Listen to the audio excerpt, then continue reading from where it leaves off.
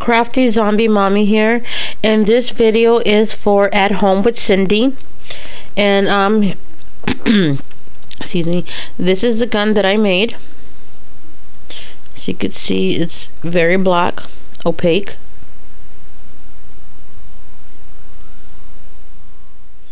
And let me put it up in the light for you.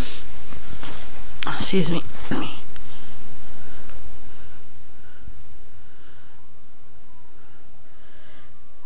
Everything is very opaque, except maybe the trigger. It's a little, as you can see,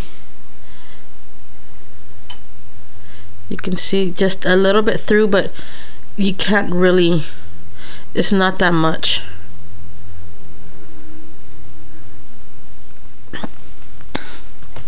Okay. And what I used, was this Craft Smart acrylic paint in black, and I used about 2 to 3 drops, and I mixed it into the resin really good. And yeah, and it came out like this.